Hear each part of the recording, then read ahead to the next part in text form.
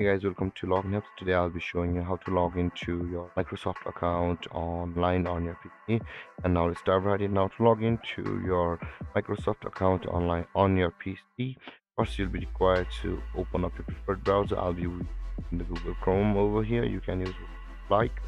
And with that being said, to go to your Microsoft account first, I'll click on the search bar and type in Microsoft.com like this, and hit on enter. And after that you'll be directed to the page, which is the home page of Microsoft, and at the top right corner of the screen you can see the person with the plus icon over here. Click on that person with the plus icon, and over here you can log into your Microsoft account. And let's go. You can see my computer has autofilled my email because I have logged into my Microsoft account previously.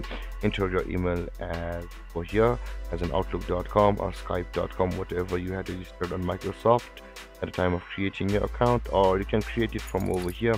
Simply click on create one to go through to sign up for Microsoft.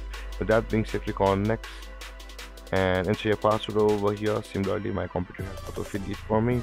And if you forgot a password, simply click on forgot password to go to procedure to give your password, or you can sign in with the security if you have it, security key if you have it. With that being said, click on sign in and just click on no. And there guys, you can see we have successfully logged into our Microsoft account online on our PC. And if you have any confusions or questions regarding the topic, feel free to comment in the comment section below, and don't forget to like, subscribe and hit that bell icon for more videos. Thank you for watching guys. Peace.